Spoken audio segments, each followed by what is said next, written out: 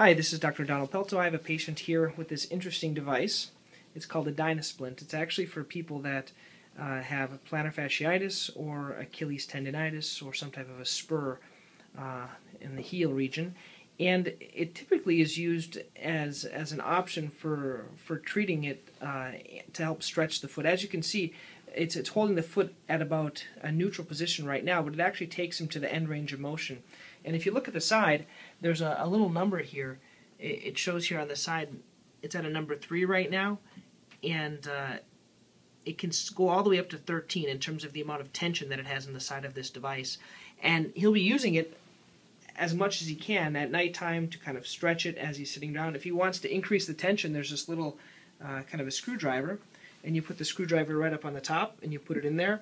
It's very easy to kind of lace on, and this is something for, once again, plantar fasciitis or Achilles tendonitis. It doesn't have any pain when he starts wearing it, but as he increases it, it's going to provide more and more tension and hopefully reduce the inflammation.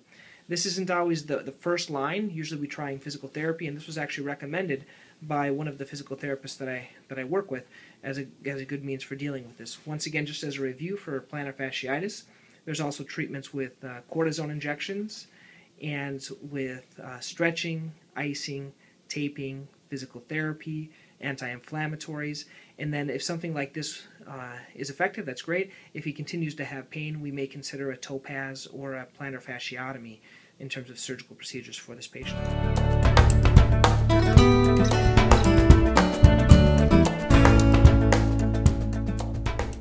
Hi, this is Dr. Pelto. Here you can see a patient that actually has a callus on the bottom of the foot, and in the center of the callus there's a little black dot, and that's what we're concerned about, having an ulcer down there.